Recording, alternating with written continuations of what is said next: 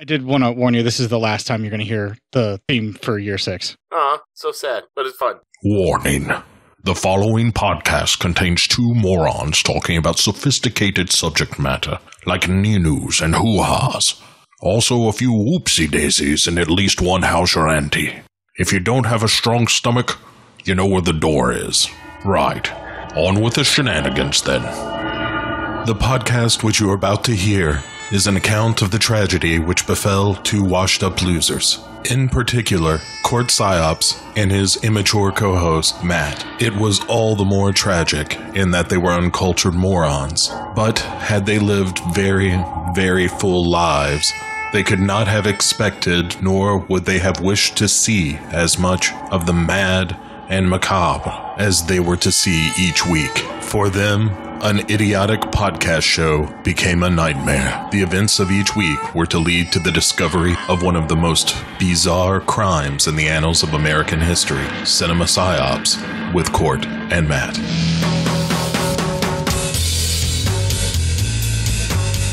What is PSYOPs? PSYOPs, for psychological operations, is very simply the art of influencing how people feel and think, and ultimately how they behave and what they do. You don't have to defeat the enemy on the battlefield. It's better if you can convince the enemy to do what you want him to do without having to fight him. And that's really the intent behind PSYOPs, to convince people to do what you want them to do.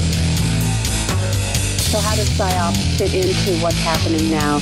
The 2 points I'd like to make with you and the audience is that, first and foremost, PSYOPs save lives. The second thing I'd like to say, a lot of people have misconception about PSYOPs. They think it's something devious and brainwashing.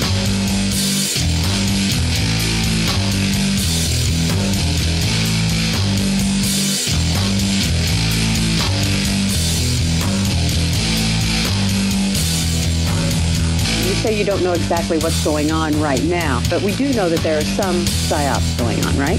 Ma'am, I don't know. Cinema Psyops. And I believe with all of my heart that it is a contributing factor to our juvenile delinquency of today. Why I believe that is because I know how it feels. I know what it does to you. Cinema Psyops. They think it's something devious and brainwashing.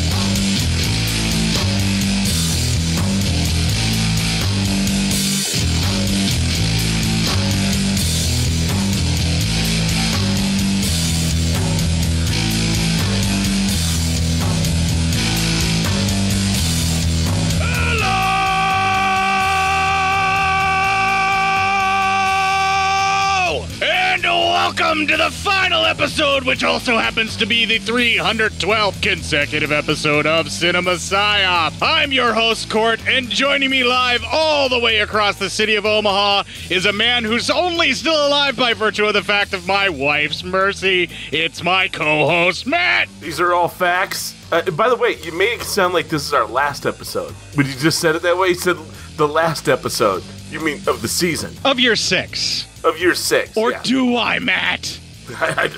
Well, considering all the movies you just uploaded, I don't think you can do all that. You're ruining it! Sorry. Way to dig up the lead and proceed to defile its corpse in front of its mourners. Well, everyone has a job to do at a funeral.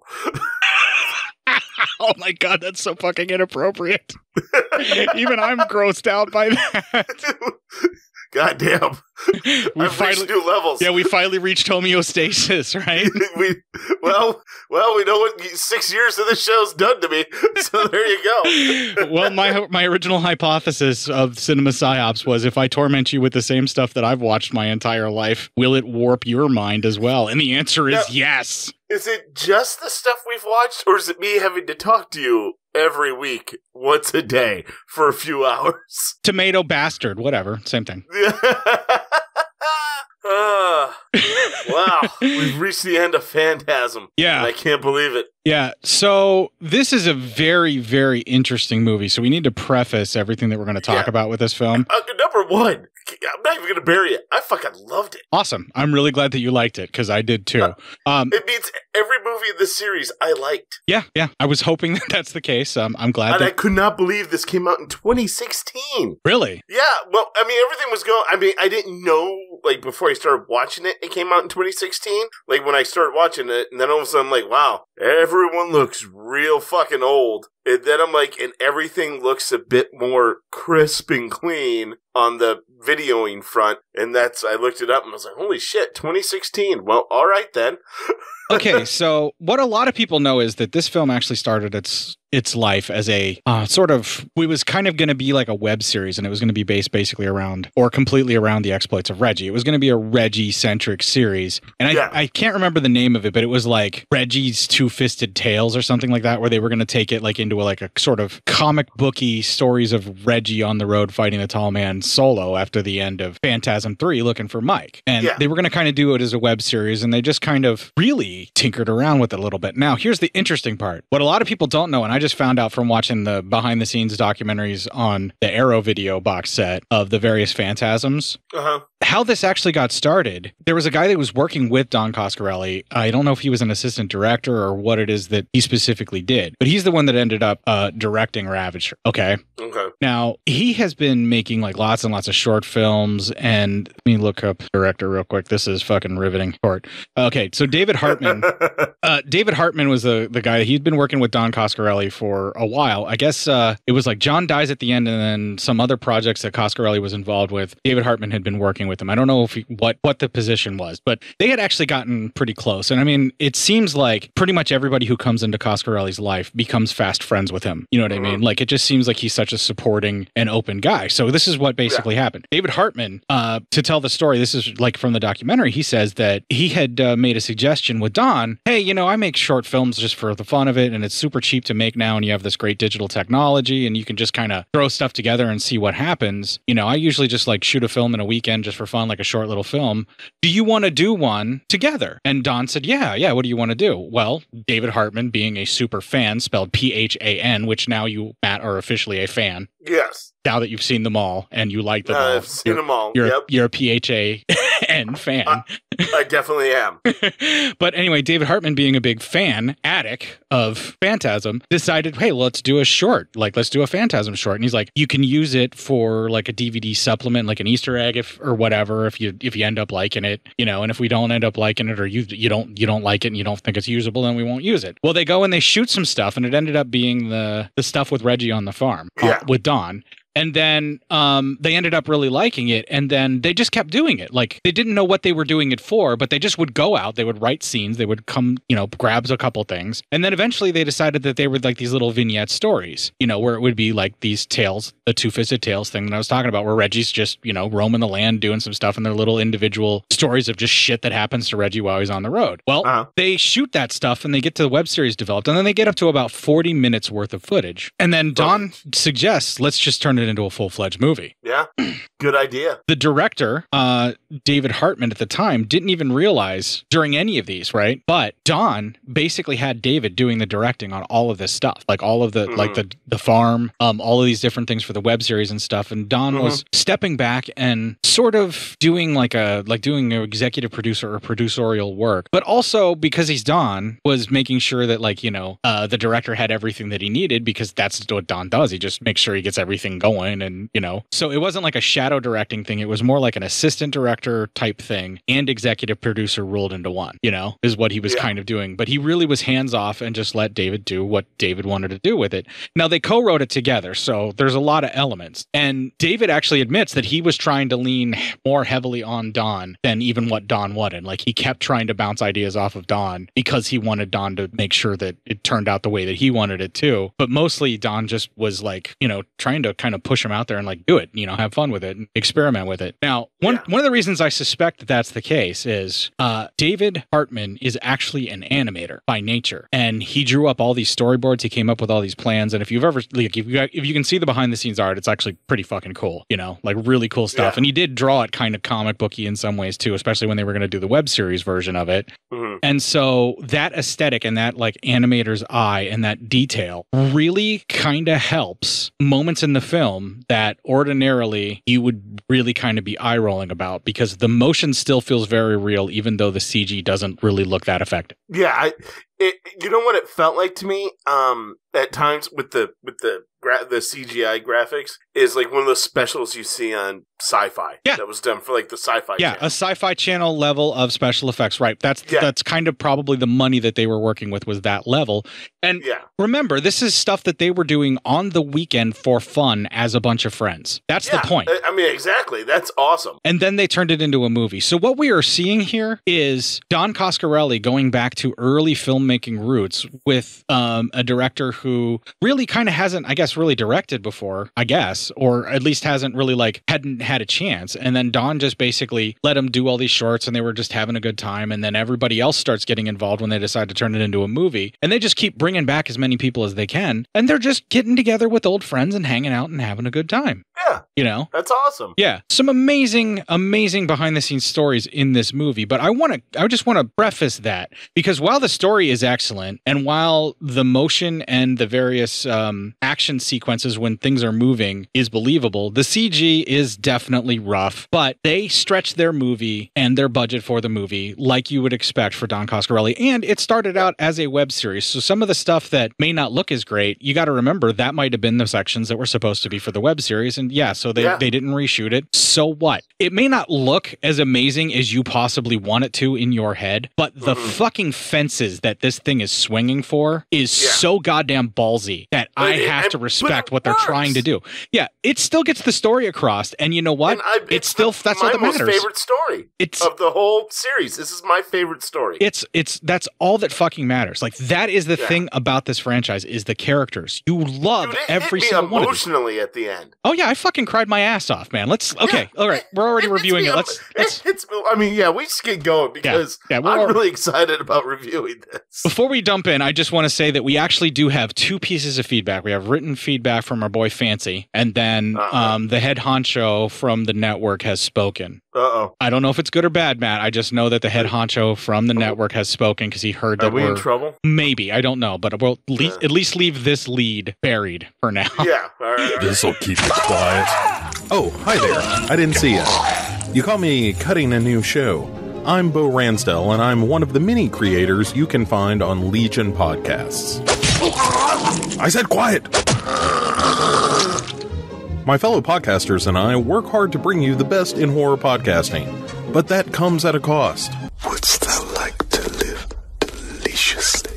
Not that, but also yes.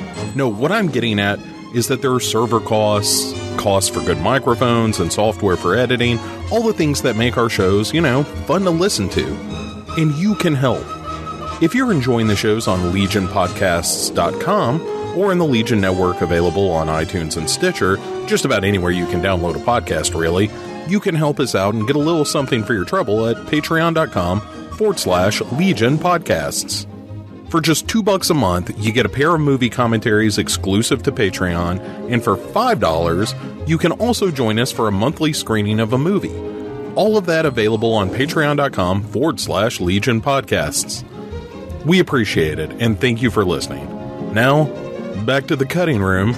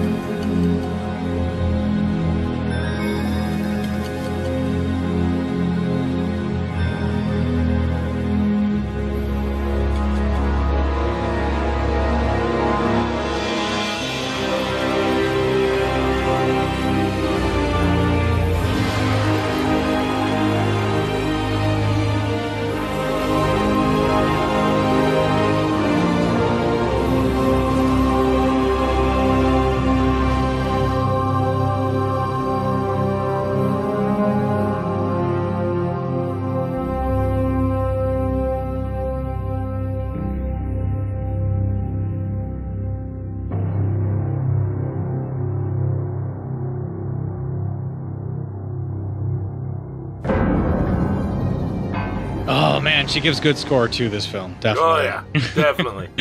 They spent some money on somebody with some kind of synthesizer that really took some time to do this shit right, because this score really is effective in this. It is. It's really good. They even use it in this trailer. There are some schools of thought that suggest the possibility that one could be in two places at once.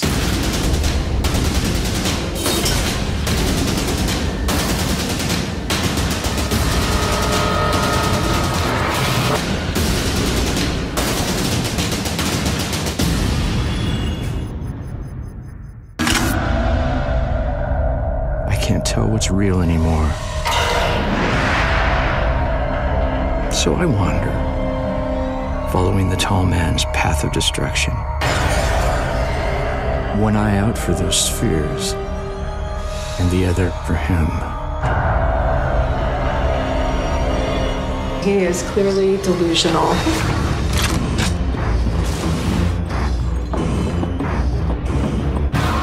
You're not even real. You're my bad dream.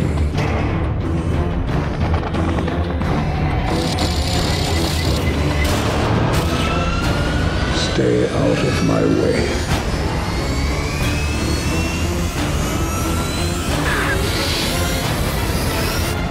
Oh, it really is an amazing story. Epic, actually.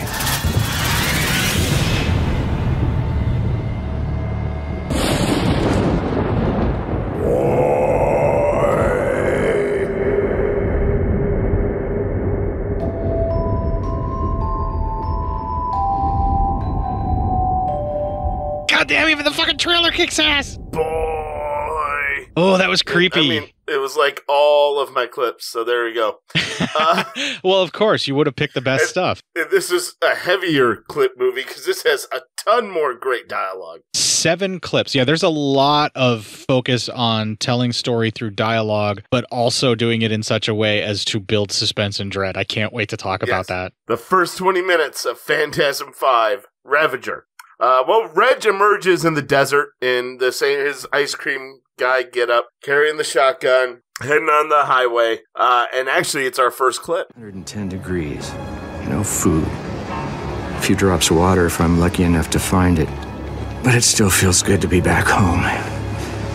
If this even is home, I can't tell what's real anymore because of him. He's a shapeshifter with superhuman strength.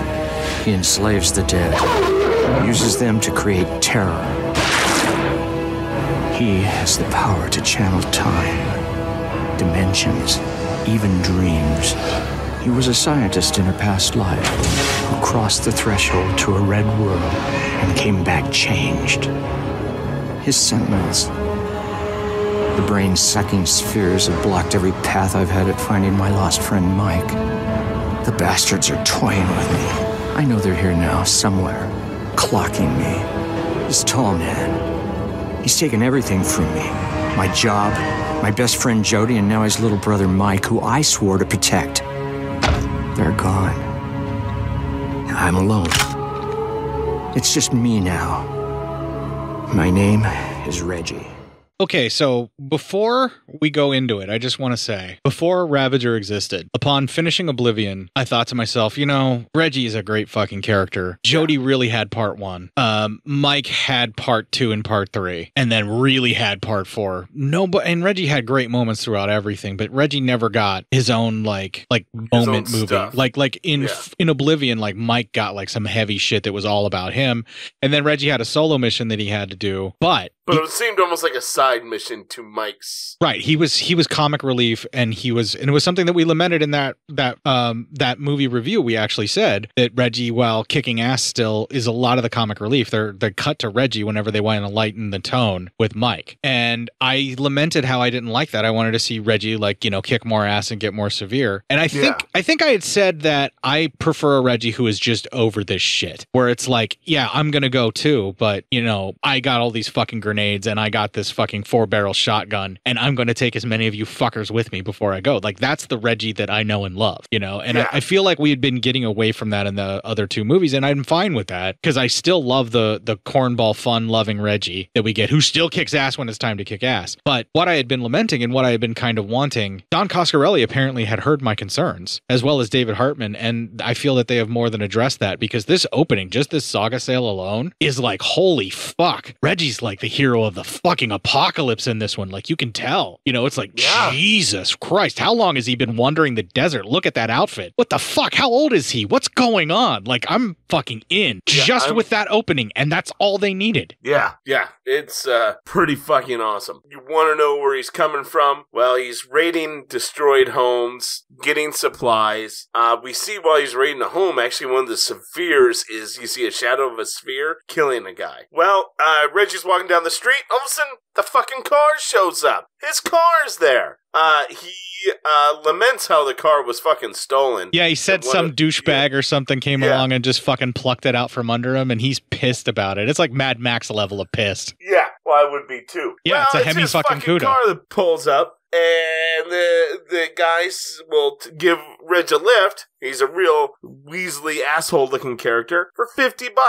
Reg gets in, gives him the $50, and he starts talking about how he had a car just like this and where he parked it, making the guy real fucking nervous. And then Reg, and I had in this compartment in the middle of the center console, I had this gun loaded up with these great bullets, and the guy goes for the gun, and Reg goes, "Oh, I was mistaken." Opens up the glove compartment. There's the gun, points it at him, and says, "Get the fuck out of my car." So, of course, Reg takes all the guy's clothes, leaves him in his underwear, tells him have a good fucking day, and starts driving off. The guy who was in the car was a staff writer or something involved with Fangoria. And he had written this glowing review in Fangoria of Phantasm 3. So Don Coscarelli invites him out to lunch with Angus and himself. Yeah. If you write for Fango and that offer comes, of course you're going to take it, right? Of course. So, like, I guess they had become friends, and then when they started making this, you know, when it was time to, like, just shoot stuff on weekends, he jumped at the opportunity to be in the film, and, like, he thinks it's great, and he's having a great time. And he was so nervous going into this shoot, he actually had a panic attack because he was, like, so excited and nervous about it all. That's fucking awesome. Yeah, like, he's like, you know, he's like such a fan. Like, he actually had to go to the doctor. Like, he was so scared. And then, like, when he's telling the story, like, obviously you would be proud of that, like, you were that nervous, right? Yeah, obviously. Okay, and the role that he gets is perfect for somebody that's like that because it's really fucking demeaning. Yeah, I mean, it ain't the best part. But he plays it well. You really hate this motherfucker. Right. And the thing that's awesome about it, though, is everything that Reg does to him and then everything that happens to him, you do not feel bad for him at all. And no, he deserves all that shit. Right. Before it gets really, really bad, and then we, like, you know, start talking bad about the character, not the man playing him. I just wanted to point that out, that he was such a huge fan. The man fan. playing him seems like a nice dude. Yeah. And it's fucking great because it really is like a Mad Max thing where it's like somebody stole Max's car and he just tracked them down and found them. Yeah, exactly. That's the level of Reggie badass we get in this movie, and I'm here for it all fucking day, dude. Yep. You're gonna have to rein me in like you did on part 2. I'm sorry. Not a problem. Well, the two balls show up. One kills the guy standing there, and the other chases Reg. Well, we have a nice little chase scene between the two balls and Reg. At one point, he locks one of the balls in the glove box. He shoots the other one with seemingly unlimited amount of ammo and a handgun, but I don't give a shit. It seems great to me. Reg seems like the kind of guy that can handle running from a ball, driving a Cuda backwards while reloading a Colt 1911 with hollow points. Yeah, I got that feeling. I got that feeling real good about that. And the one he locked in the glove box, he also shoots the living fuck out of it to keep it in the glove box. Yes, he does. Yes. So he's able to destroy both the balls after a nice little chase scene. It was good little action to pick you up right away. Right. The CG's a bit ropey, but like it's so much goddamn fun, and they're just going for it. Like I'm giving it so much leeway, and I don't give a shit. I'm already lost in everything, so I'm not noticing that the CGI is a little wonked. All right, I'm really not. I'm so invested to see what happens that I'm all in. I look at this like what it basically was. It was a project of love made by a Phantasm fan that just so happened to be oversaw by the guy who made the original series of Phantasm and like co-wrote it with him. This was like a project of love between two people that wanted to tell a story of Phantasm again. And that's, you know, they did it on the budget that they could, and I love every minute of it. It is awesome. It's beautiful. It's great. Everything about it is like, come on, let's put on a show. And you forgive so much. It doesn't matter. Well, while driving, all of a sudden Reg wakes up and he's in a wheelchair being pushed by Mike. And I mean, what the hell? And he looks older, much more ragged. And that ends up being our next clip. Where the hell am I? You're safe. I'm safe. Oh, that's good. I'm safe. Where am I safe? Where is this place? Reggie, you've been my rock. When Jody died, you were the guy that took care of me, and I will owe you forever for that. But why am I here? They found you wandering in the desert like Moses. Mike.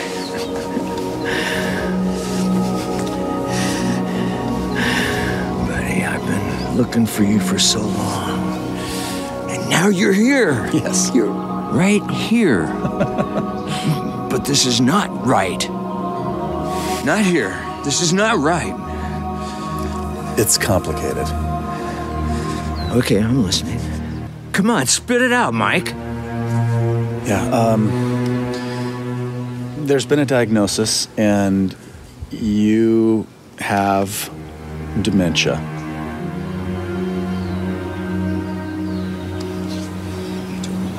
Dementia. Early onset. But there's therapies, and there are treatments. And there's this beautiful place. Yeah. Come on, Mike. And we're together. Come on. You don't believe that crap, do you? Because you're not alone. This is the one that, this is just another one of his tricks. Oh. Yeah, I see it all now. All right. Okay, listen, the doctor said I'm supposed to keep you engaged. Keep your mind active. So, tell me the story. From the beginning. Again. Holy fuck, what are they trying to do to us? It's okay. I know we should be saving this for when the 20 minutes is over, but I can't. So now I'm in this mode where I'm like, no, it's the tall man fucking with him. This is how I'm seeing things. This is how I'm seeing things. I'm like, this is the tall man fucking him. But in the back of my head, I'm like, are they honestly going to St. Elsewhere us? Where all of this story was just because Reg got Alzheimer's. Dementia, actually, like a complete loss of reality. Yeah. Dementia. But it would be a St. Elsewhere situation. And I'm like, they're not. Are they really going to do that? That's in the back of my mind. But forward in my mind, I'm like, nope, this is some trick. This is something that the tall man is doing to fuck with Reggie. Is somebody going to wake up and suddenly JR's not dead? Yeah. JR's not, JR, Patrick Ewing isn't dead, or not Patrick Ewing. It's a basketball player, but, the other brother, Patrick Duffy? Not JR. He's going to be in the shower and shit like that. Okay, I can see where you had those fears of what was going to happen, like if that's how it was going to happen. But I will remind you, the you that is experiencing this, had you contacted me about this and asked me that question, is it going to be like we're going to get St. Elsewhere? I would have reminded you that you have to remember the Phantasm series always gives you more questions than answers. Always does. And you're not wrong. And I remembered that. I was like, you know what? Let's just calm down a bit. I can't live, like this, and I gotta give it time. That's why, but in the front of my head, I said, listen, it's gotta be, it's just the tall man fucking with all of us. Well, the fact that they do this thing where Reggie just all of a sudden kind of comes to and is being told that he has dementia and is being put in a home and that Michael's still alive, the tall man, we know for a fact, has fucked with people's reality or perception of reality for as long as we've been introduced to him. He even makes himself, like his first introduction is, he made himself look like the lady in lavender to be able to murder a person for their corpse. Oh my God, I'm just getting so stoked to get to the end of this. I know. But I want to enjoy every minute of it. Because that's what I think now, but what I think by the end is so different. Right, but I'm going with you on this ride because the very first time that I watched this, Matt, those were the same concerns that I had that you're voicing. Yeah. I did not want it to be that it turns out the entire time it's just been Reggie's mixed up recollections because he was diagnosed with dementia. Just like I didn't want the whole entire thing to be a dream in part one at the end. And I didn't also want the whole thing to be just the dying hallucinations of Michael's brain. You know, like I didn't want it to be that, like was the end. But the way that the film does it is it lets you decide whether or not you want to feel that it's that, and you get to make the decision because it always gives you more questions than answers. It never makes anything super definitive, and it's kind of always open to your interpretation. And that's what I enjoy about the series. So your voicing of concerns is absolutely 100% at this point in the story warranted. I think that everybody that has watched this for the first time probably felt the same as you, although they didn't phrase it as Saint Elsewhere us. Yeah, I'm just saying. No, you're totally valid. Let's keep going. All right. Well, he says, tell me the story. And Reg says, well, it starts how it always starts. I'm looking for you. And then, and her is in a woman. And sure enough, Reg comes across a woman whose car is broken down. She opens it and she's like, thank God. Oh, I thought you were somebody else. I thought you were a friend of mine. He's like, wow, you have a friend who drives a classic Cuda like this? Far out. Yeah, it's nice. Must be nice to have friends like that. Right, because it's a really rare car, especially in 2016. Yeah, exactly. So she says she lives on a farm with her farmhand, Demeter, and he gives her, Reg gives her a ride because, Reg is always super nice. And, it gets hard on the road, Matt. It gets so hard on the road. It gets so difficult, Mike. So, that night, they're kind of hanging out and he tells her the story about Tall Man, his search for Mike, all that. And then he kind of like starts thinking about putting the moves on her, but she puts a squash on that. So he says, what I'm going to do? I'm going to write you a song. This is fucking smooth. This is a better method of writing a song to try and enchant someone. The only problem is, while he's writing the song and singing it, he forgot her name. That's fucking hilarious. I decided to go ahead and say that's the end of the opening 20 minutes. Nothing's more Reg. Creeping, then fixing it so you're kind of pulling a smooth move, and then fucking that smooth up completely. Yeah, there is that, right? There is totally that. But that's our Reg. I wouldn't have it any other way right now. I think we've covered a good portion of what we needed to say in the 20 minutes while we were covering it. The setup, when we get to the point where, Reg is like, trying to romance a chick and he can't even remember her name, that is so perfect. And this is the stuff that they shot first. This was how they decided to do like a little Phantasm thing just to have fun with it. This little interaction with Dawn. I don't know how far it goes with like, maybe it's just him picking her up. But I do know that there is some stuff that they had shot that they didn't end up using in the final film that involves some stunts, and it's at this point before the stunts start getting too crazy, but every stunt that we see the character of Reggie do, Reggie the man himself did. Damn, that's awesome. Yeah, so my respect level for this film has increased tenfold just because this is Reggie's fucking swan song, right? This is Reggie going, I'm gonna give everything I got in this film. That's awesome. And I think this actor who played Reggie gives everything he's had in all these films. Well, his name is Reggie, and the character's name is Reggie, so you can just say Reggie because it's pretty much the same person. That's true. You're not wrong. Yeah, just Reg being Reg, man, and it's fucking great, and I'm already ecstatic about this fucking show, or about this movie. Yeah, totally. So we start in the next 20 minutes. She actually kind of tosses and turns that night and decides, fucking Reg doesn't seem so bad at all. And, who knows, what else she's fucking thinking. But hey, whatever it takes, for Reg. Because we all love Reg. So let's face it, right? She considered it, and she knows that he's a drifter, and she's gonna take a chance at it because what if this is that 1 in a million chance to ride like this, excellent specimen of a man who just so happens to not be so hot looking in the facial region? Yeah, I mean, but maybe he's bald. Maybe he's he's bald. Well, men tend to lose their hair because they have a lot of testosterone, Matt. Right? That's what I keep telling myself. I know that's what happened in my case. Same. No, it's not same. It's the same, asshole.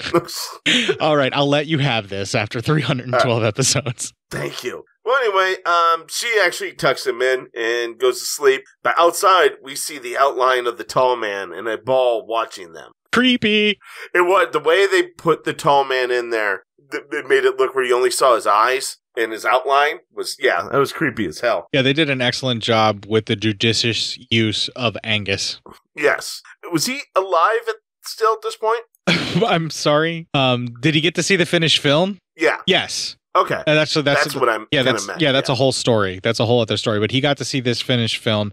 This was his next to last appearance in a movie. Oh, wow. Okay. So I don't know what else it was that he did. I don't know what his last film that he shot actually was, but this was his final Phantasm film, and this was his next to last appearance in film. Damn. All right. And he did get to see the completed version of it. And awesome. It's a really lovely story the director tells, but I'll share it at the end of the review because it's too touching and moving. We got a lot of touching, moving stuff to get through. Jesus. All right. Well, anyway, Reg wakes up and he's in an old-timey hospital, like Civil War type hospital, next to the tall man. However, at this point, he is still Jebediah, talking to Reg kind of normally, saying that, he hates to be a bearer of bad news. He goes, but he thinks they bring them there to die. Then he turns to the tall man and he tells him, his attitude at least, and he tells him he will never be safe and that he's always watching. Then all of a sudden you look underneath the bed and his hand is morphed into another being, and it's the lady in lavender, and she looks fucking scary as shit. Yeah, that was pretty demented. That was. And I'm assuming that's the original Lady in Lavender. She definitely is in this film in another scene, so I don't know for sure, but yeah, I'm guessing. Yeah, I'm just guessing with the way how this movie went. Yeah, there was a lot of makeup and things like that, too, that was like distorting her face, so I couldn't really tell for sure if that was fully her, but that was like a representation of her, yes. Yeah. So Reg then wakes up, and he wakes up, his eyes open, and he's in the wheelchair with Mike, and then he wakes up again, and now he's on the couch on the farm. Fucking, this movie's gonna be a mindfuck. Reg then remembers, as he looks outside, seeing how beautiful morning it is, he remembers the lady's name is Dawn. Well, he calls out to her, and he hears some noise, so he goes to check on her, and a sphere is killing her. Drills into her head, the whole bit. This was grotesque. Yeah. Yeah, it was pretty fucked up. They went overboard with this film, man. He runs out to the car, and he gears up with every form of weapon imaginable. A submachine gun, samurai sword, nunchucks, a shotgun, but not a 4-barrel, regular shotgun. He runs and he hides in a barn with that farmhand after some, problematic situations with it because, he's, they don't speak the same language at all. I thought you meant problematic as in cultural, degradation or punching down. Reg didn't do anything but too much, but they just don't speak the same language. Right. And I don't know what that guy is actually speaking, and it could just be the tall man fucking with Reg at this point. But yeah, it was like a really awkward, weird situation, and the guy's like threatening him with an axe, or at least it appears to be, because he seems super angry, and Reg is carrying a fuckload of weapons. And then they both watch the ball destroy a horse, killing it. That was fucking grotesque. That was gross too. When I say that they're going overboard, I mean that with the same kind of sadistic glee that I talk about all gore effects. Yes. This was horrific and grotesque, and I couldn't get enough of it because I was just like so fucking shocked to watch the ball kill a horse. Yeah, well, it's good time. Yeah, I'm just grateful that the CG made it a little more obvious that it wasn't as real, but the horse falling and the horses acting, it's one of those like collapsing horses that it's trained to do this. It made it feel so horrific. It really did. Yeah. Then the ball gets in there, the deckhand fights it, but it gets into his throat and kills him. He's not a deckhand. No, not deckhand, he's a farmhand. Right.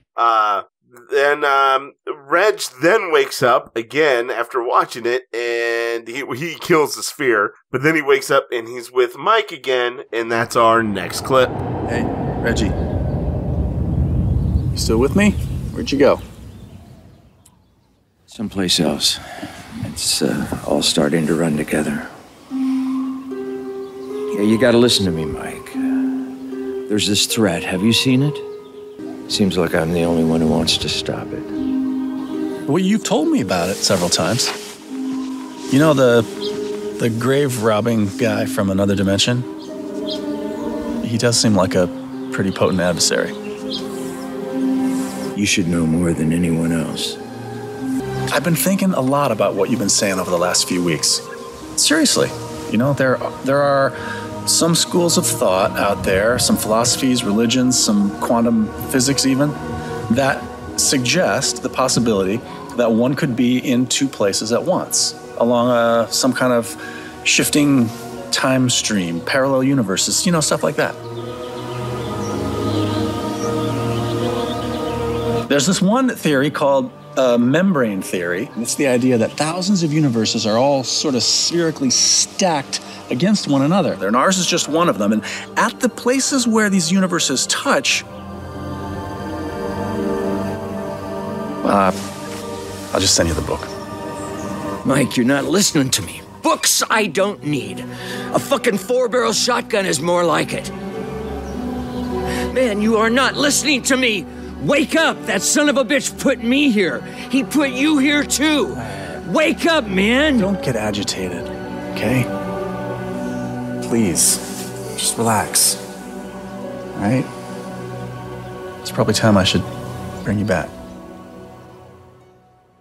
Everything's all right. Whether or not you believe that the tall man is making it seem like this is what's happening where Reg has dementia, or if you really are starting to believe that Reg actually just happens to have dementia, whichever one you're going to kind of choose here, whether it's just a new version of the tall man torturing him, or it's this is just the truth that Reggie has dementia, that doesn't mean that the other films didn't happen. It just means that battling the tall man for this long and having his reality warped so many times has finally done his brain in. Well, I have now changed my own ideas about what is happening after I saw this. And that is this. Mike's actually telling him something very important to listen to. And that is, unfortunately, due to fighting the tall man so much, going through so many doorways, he has now broken down what are the realities that he shifts into now. So now it's all real. Everything you're seeing is actually happening,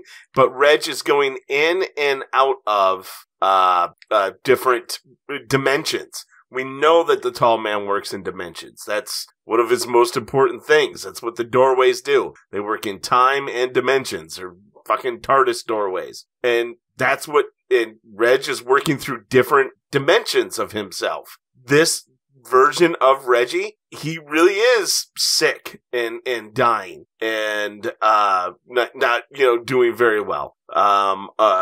So and then you go back to the version of Reg that's been alive, this whole time, and the original Reg, I guess you would call him. But yeah, that's what it is. And that's me, at least. That's what I'm thinking. All right. I do not disagree with what you're saying. However, your reasoning for how this is happening with these Reggie experiencing multiple dimensions without having to go through the gateways, I actually kind of think of it a little bit differently, right? Mm-hmm. Okay, so these various universes that they're talking about where the membranes are stuck on top of each other, and if you get close enough to a gateway, you can cross over. Well, he doesn't want to hear that because he doesn't want to be stuck in this home anymore because he knows he doesn't belong there. Okay, I will give you that this is a multi-dimensional, like every different type of version of Reggie that could exist is in this film, and we're jumping around in those different versions of Reg. But what? And not only that, but Reg himself, who started all this with the tall man, that Reggie, he's going into these different versions of himself. That's why, and he's gone through the doorways probably so many times, and not even that. It's probably not Reggie's fault this is happening. The tall man is getting stronger, the tall man is getting more potent, and the tall man's plans are conversing more, which is probably causing these issues as well. All right. The way that I'm seeing it, when we saw Reggie go through that gateway in an attempt to save Mike one last time, that trip is this film. Whatever happened to him, he became every version of Reggie all at once. His consciousness, the thing that we know Reggie as, that we've seen through these films, the Reggie that we know from the third movie, that's where I'm taking it from, is he jumps through that gate at the end to save Mike's life, right? And that's the last thing that we see. He's literally trying to jump into the afterlife. So, it's basically like this is like, it's almost like him trying to, grab Michael back from the clutches of death. But so there's like every single version he's now like become self-aware, and he's like every single version that he's ever been, his consciousness is just basically jumping around. Like he's being pulled through all these different versions of himself that exist, and he's basically getting information and being told what's going on, but it's too much for him to process. He can't handle all of this that's happening. Now, at the same time, one of those versions of Reggie happens to be a patient who is just been diagnosed with dementia. And let me say that word again, dementia. Right. Now, you stated the tall man works in what? Dimensions. Dimensions, yes. Okay, and he's got dementia. Now, dementia is essentially a loss of reality, like where you just kind of, you drift off, you know? Like it's a loss of reality and you lose touch with what's really happening. Sometimes you get lost in memories and things like that. I'm just kind of going by what I remember for the diagnosis. Everything that we're experiencing is absolutely the effects of a brain that is suffering from dementia. But our version of Reggie that jumped into that gate that we've been following all along, the one that you're talking about, like let's just call him Reggie Prime because he's kicking ass and taking names with everything the tall man throws at him for all these years. He's being afflicted by the version of Reggie that has dementia. So the scattered brain nature of him not being able to keep himself in one specific reality or even just to choose a reality and live it in this like multi-dimensional thing, it's because the version of him that has dementia is like causing problems for everybody else because they're you know what I mean, like that problem with that brain is having a ripple effect from every other version and affecting him, and that's what this movie is, and that happened because of this jump through the gate in part 3. That's how I've always interpreted it.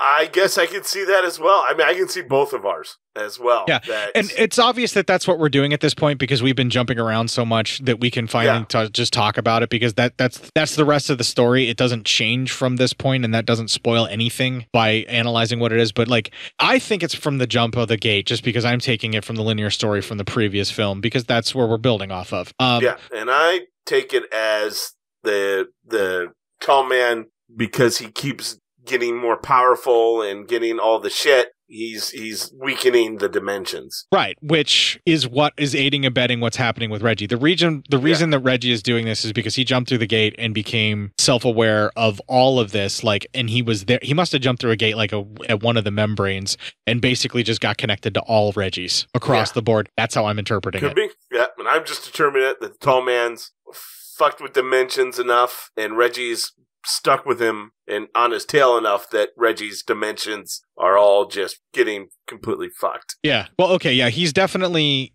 jumping through dimensions and he is experiencing the problems or the symptoms of someone who has dementia as well while he's battling the tall man, which is absolutely horrific and just keeps stacking up the discomfort and the fear for what's going to happen to poor Reggie. Like, this film does not let you rest at all. It does not. Well, Reggie after this talk with Mike, he snaps back. He's in the woods. He's back to Reggie Prime. He hears Mike calling his name, and then Reg sees a giant sphere, and it's above him. And he also sees the two-pronged doorways there are also there for him. We go back to Dementia Reggie and Mike, and Reg laminates about he doesn't want to die there. And instead, he wants to die shoving 4 barrels right up the spheres and the tall man's ass. He wants he wants it to be done. But he doesn't want to die, I think, in a hospital. He doesn't want to die this version of Reggie. He would rather die any other version of Reggie he possibly could. He wants to go out fighting. He doesn't want to fade away. Yeah, he doesn't want to fade away and just sort of slowly drift off and lose himself a piece of his time. Probably speaks the spirit of all people. Right. But I think what really is happening with this speech is this is Reggie really realizing that this is the tall man punishing him. And he needs to figure out a way that he can still go out on his feet because this isn't how he's going to go out. He's not going to let the tall man let him just rot away slowly over time because that's the worst thing you could do to him. Yeah. And at this point now, Mike's gone. And Reggie walks around and he finds a doorway now in this reality. Well, both versions of Reggie decide to walk through the doorway. At this point, Reggie finds the tall man, and we're at Reggie Prime. He finds the tall man, and that's our next clip. Our paths cross again.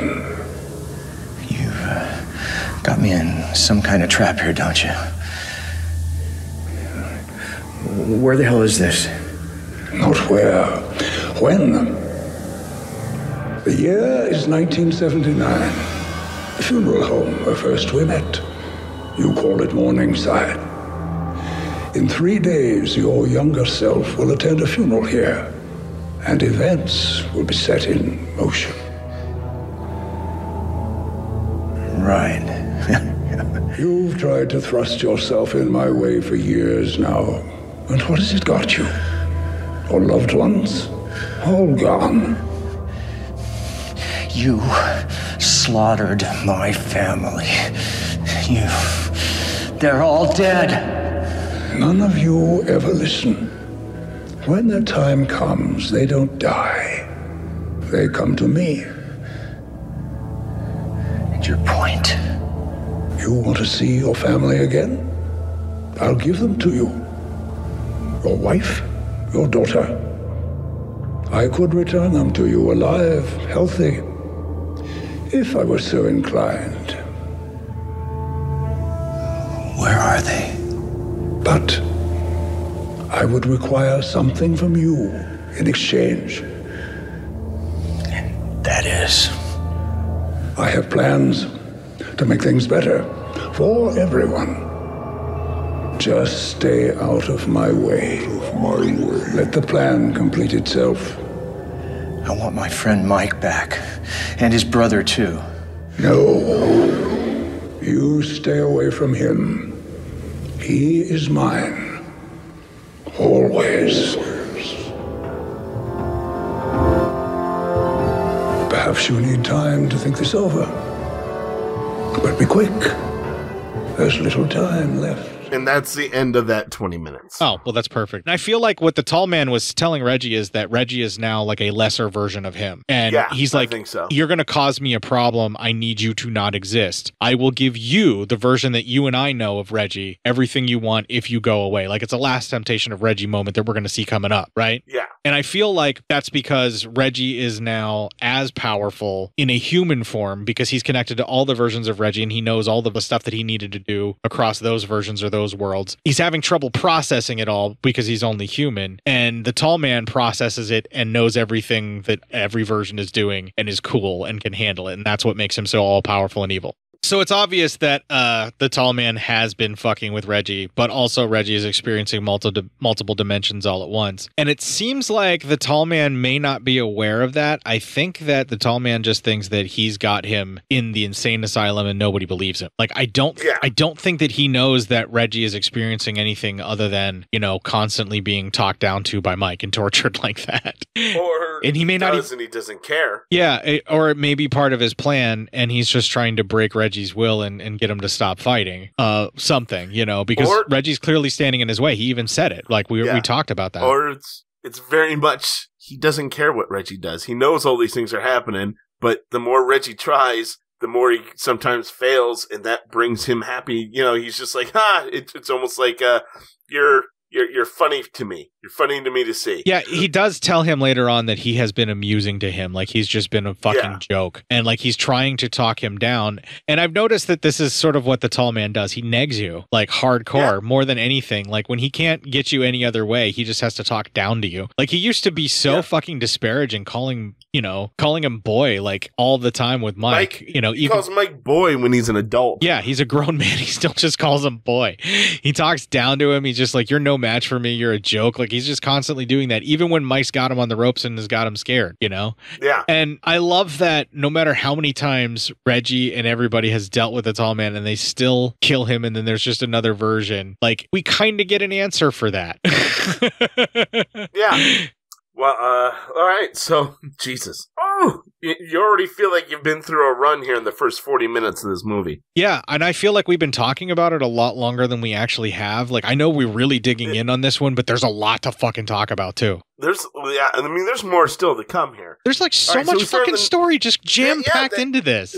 But well done. Like, it doesn't feel like there's too much story packed into this. No, it's just like my brain can't process it, you know, and I've watched this several times and I'm still finding different little things that they jam-packed story-wise or little winks and nods and stuff, and I'm stoked about it. Yeah, right. The next 20 minutes, Reg backs out of this area he's in, and he's now back in a mausoleum. He looks around, and we see dwarfs running around, or at least one dwarf running around behind him. Then we see the woman in lavender walks behind Reg, but Reg doesn't see her. As he walks, she then appears right in front of him. She's coming up to him, and he's just kind of not reacting until he remembers her stabbing him in the first movie. She then screams and has the scariest fucking face I've ever fucking seen. That was awesome. And he shoots her in the head, killing her. Then the hallway turns into a cave entrance. Well, he explores the cavern and kills a dwarf that's in there that attacks him. All of a sudden, the tall man brings him up and they're on this floating, platform, and he talks to him, and that's our next clip. Have you considered my offer? Yeah. Go back to hell. Yours or mine? One might say we're in it together. Your playthings don't work here. You could leave this rat maze if you chose, and be with your family again. But my generosity is fleeting. You will have no more chances beyond this moment. Do you think I want you reanimated zombies? But I will take back my friend, Mike, and his brother, Jody. If you free them, I'll step out of your way. Why? Why are you so obsessed with these two friends? You could never understand. It's called loyalty. Those frail human emotions again. Do you not understand? Your kind are simply skin sacks of water and meat. And when a few random electrons fire off in that puny brain of yours, you're ready to annihilate yourself for this feeble sensation you call loyalty. Like I said, well, I guess it's time for me to be going. You brought this on yourself. You are an unwanted pawn in the game. Your tenacity has amused me, and I've enjoyed your despair. But my use for you is at an end. You're not even real. You're my bad dream. Jesus, what a cut down that was. I know, man. That's a fucking dressing down of an epic proportion. Right. It's kind of all the tall man has left, right? Like, he's trying to make him feel like he doesn't even matter to him. He just wants him to go away. Exactly. Well, he wakes up and he is strapped down to a table with two metal rods. And, his head is in between two metal rods. He then is rescued by a little person and a woman. When they take off their masks, the woman looks just like Dawn, but actually her name's Jane. So they get him loose, and the body next to him is the head's caved in with a metal ball within it, with the sphere in it. They leave, and the little person's name is Chunk. And Reg and Chunk talk about how the tall man uses those machines to get information from him. And Reg is obviously starting to lose it pretty bad at this point. Reg is then left alone for a bit, and he's attacked by a dwarf, but Chunk saves him. Then a group of men show up, and it turns out their leader, after he takes his mask off, is Mike. So, holy shit. Welcome back to this Mike, I guess. Oh, well, this isn't even, is this Reg jumping around in time to where we see that he actually will have to fight at the end of the world as an old man? Like, that's what they're hinting at, right? And he's still in his ice cream outfit. So this is another possibility of what happened to Reg when he got thrown through that portal to try and go save Mike, right? Yes.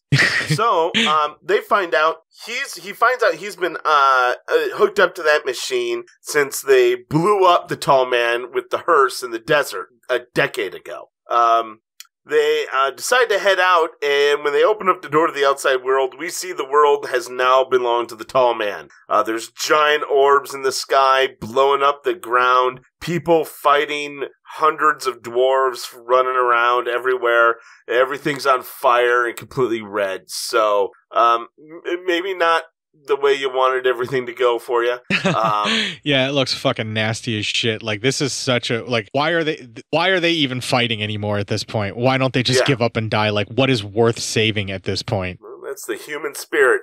Just sometimes most people, especially if you make it that far in the apocalypse, at this point, maybe it's not even about saving anything as much as it's about saying fuck you to, and doing as much damage to the things that are going to kill you eventually as you can. Well, that's the Reg that we get in this film, and that's also the Mike we get in this film. We get to see the people where it's like, I don't care if you're going to take me out. If you're going to do it, I'm going to make sure I take as many of you with me as I can. Like, that's the frame of mind that they're in now. Yeah. Then we cut back to Reg in the hospital. He's kind of walking around very, in a hallway. Then a nurse grabs him. And then right as the nurse grabs him, he's back with Mike in the wasteland. And he's being actually grabbed by a gravedigger. But Mike is able to kill the gravedigger, saving him. They run, and again, he's back in the hospital, and looking around and looks very lost. And then all of a sudden, again, back with Mike in the wasteland. So he's jumping quickly now. All of a sudden, after he's kind of brought into safety, a guy's out in the hallway, and a new sphere shows up. This sphere is deeply red, and then all of a sudden spikes come out of it, impales on the guy's head, and blows up his head, killing him, and that ends that 20 minutes. And what we're going to next is the final 20. We get a lot of story, I'm going to say this again, for a movie that's an hour and 26 minutes. Yeah. It's amazing how much story we're getting. The spiked ball that we just saw that blew up, that is apparently called the Suicide Sphere. And they purposely made it red because they're fully owning the fact that they look like Christmas ornaments. Right. Because he's like, well, we've had black ones, we've had, gold ones, we've had silver ones, so now we're going to do a red one, And his whole reasoning of that was that he would always grab Christmas ornaments as a kid and pretend it was like Phantasm and like chase somebody around the room with them. Like, oh, that's awesome. The director is one of us, man. He totally is. Yes. I just wanted to point out, right? So we've got the giant spheres. We've got this apocalyptic world where it's like worse than what Terminator 2 looked like for how hopeless it is for people. Yeah. Our world has been transformed. Terrible. Our world has been transformed into their world, basically, at that point. Yeah, right. It's because the world's red. It's, apocalyptic. Yeah, it's basically like War of the Worlds if they didn't catch a cold. Yeah, exactly.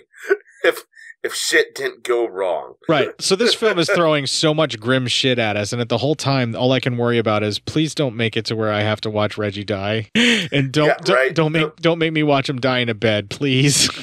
Don't do this to me. Yeah. I don't want this to happen. That's the worst thing that you could do to me. Don't make me watch Reggie die in this. I'm begging at this point, and let's just go ahead and finish it. God damn it. All right. The final 20 minutes. Well, we're back in the hospital, and Mike visits, and that is our next clip. I'm having a problem, Mike. Listen, I had a dream last night. I can't get oriented. I'm slipping in and out of time. 1 minute I'm in the desert, and then I'm talking to you. You're telling me how I got diagnosed. I'm in this place, and then I'm nuts deep in a war zone, man. That's the whole point. Reggie, I had your dream. That whole story you told me about last week. We even killed one of those tall guys. We blew him up with a hearse. It was a very real dream, Reggie. You went after the tall man, and I found myself in the desert, alone, following his path of destruction. I went looking for you with a gaping yellow wound in my head. Did he actually put something in there? Or was it always there? Here's the thing. I can still feel the connection to him. If only I could find you, Reggie.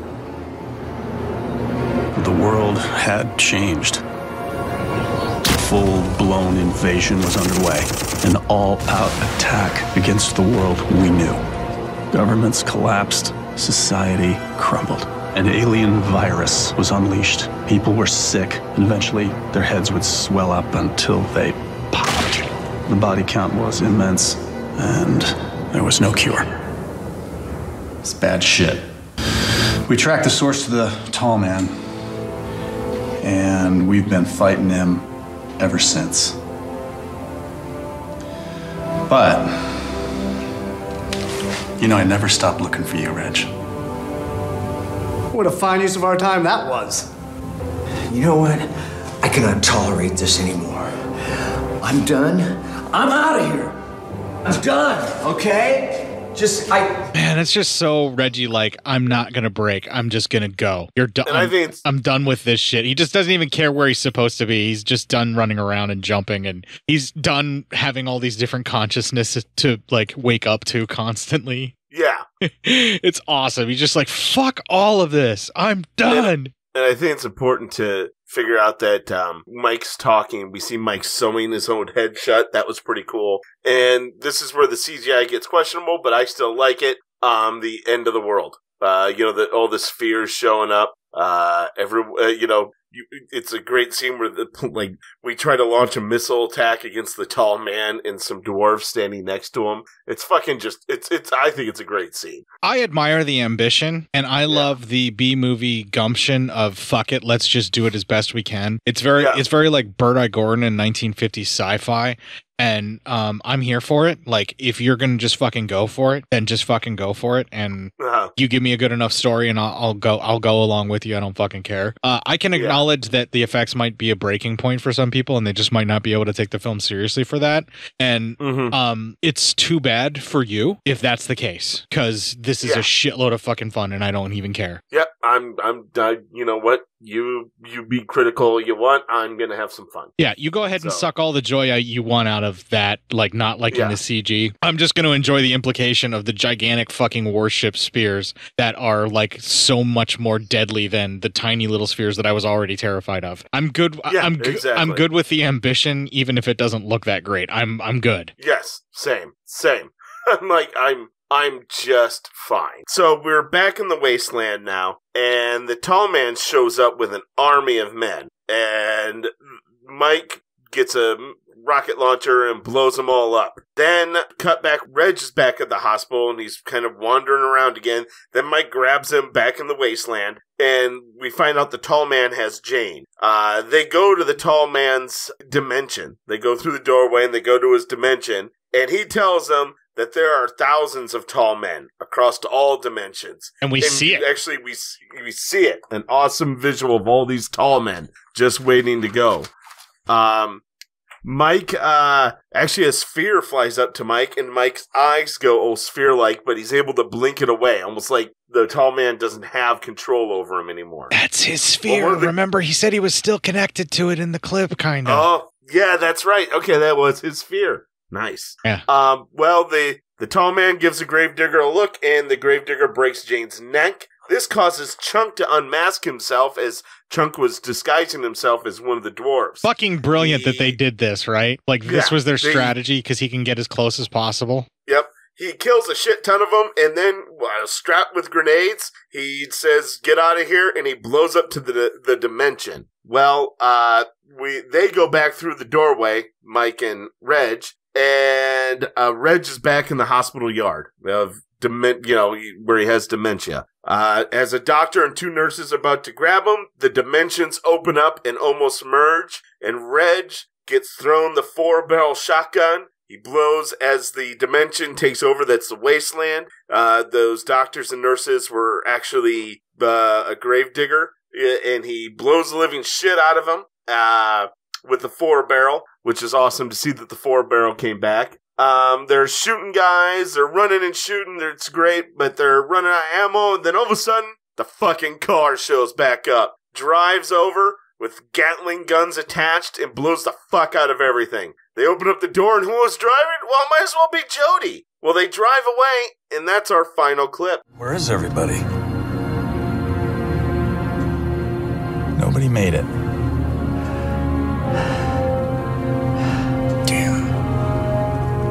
It's just not getting any easier.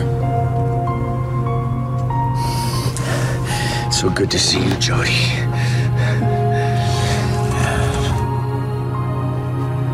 But what now? Where are we gonna go? We're gonna fight harder. We're gonna fight smarter. We're gonna change tactics. We're gonna go north where it's cold. Really cold. The bastard hates the cold. Yeah. I'm just so grateful to see you both.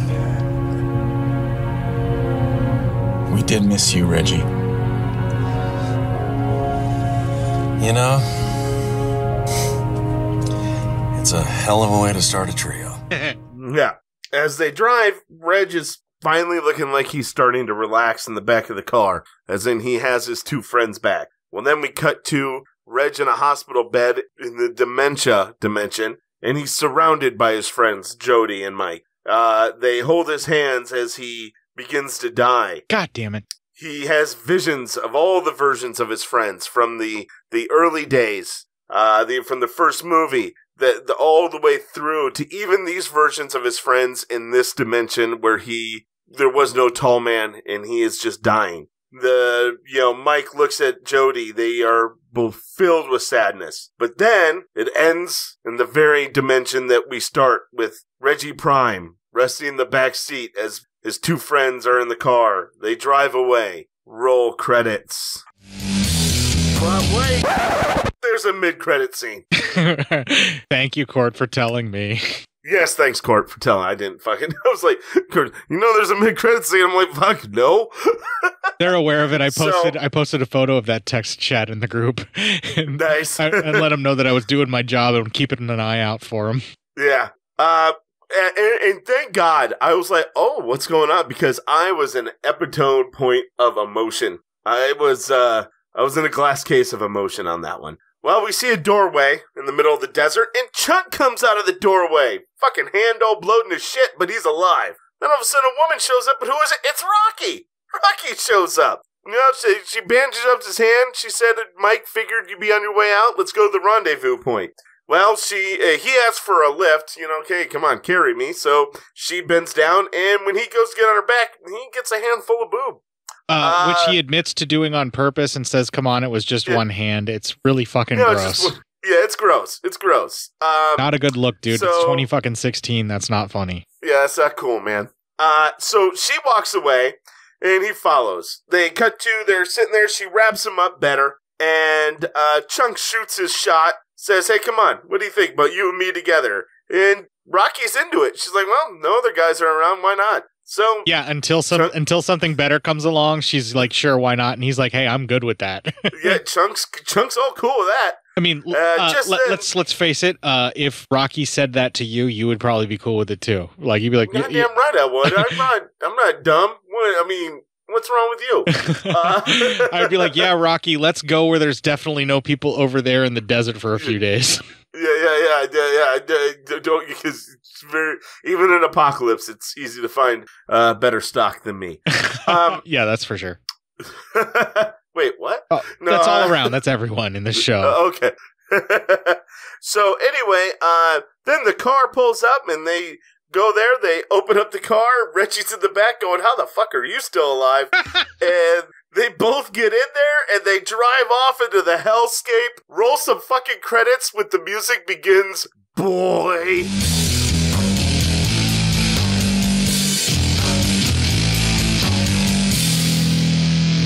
And the winner of Best Cameo of all time is Rocky in that mid-credit sequence. Yeah.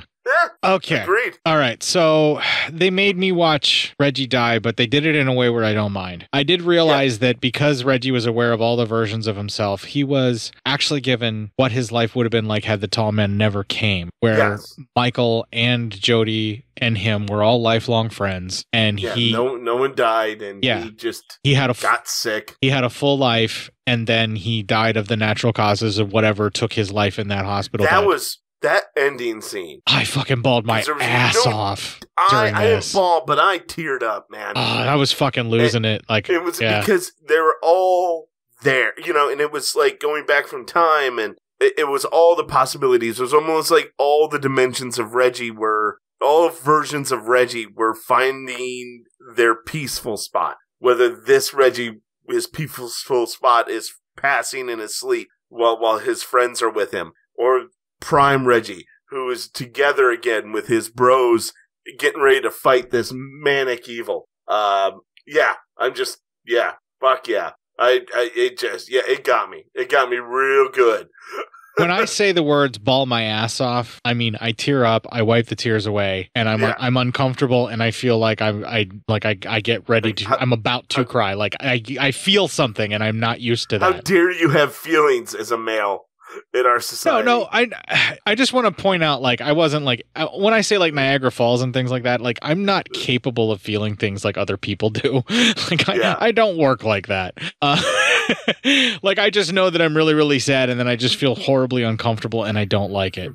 Well, I got misty-eyed. I don't mind saying it. Oh, no. I got misty-eyed. I teared up, and there were tears that did flow, and I felt really, really sad. But I'm also like, there's shit in my own history to where someone dying like that and the dementia stuff just hits harder for me. Yeah. And then for me also, it's the end of this adventure of Phantasm. Right, and we're watching...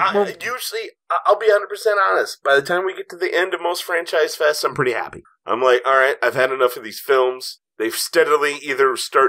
most of them just pretty much started out really good, and then it got really, really bad, and I'm fucking tired of it, and I don't want to be around it right now. This is not one of those times. This was a franchise I liked. I liked every goddamn movie that was in it. And I felt these were well done. I was sad that it was over, too. That this is over. There's no more Phantasm to be had. Well, and also this is the first franchise prediction I've ever made that came 100% true, because I said it dwindles in budget, but it increases in scope and just gumption and story plot points and character development. And you get sucked into it and you just don't care that the budgets dwindle. It just keeps getting better and you keep enjoying it, no matter how much it may kind of degrade in budget and not having the means to make the movie the way they wanted it. Like, yeah. And I told you weren't going to care, and I told you that it was going to kick the shit out of TCM, and we had already proved it, like, what, 2 movies in or 3? Yeah, but you know what? I always give, like, all right, well, 2 movies in for TCM, because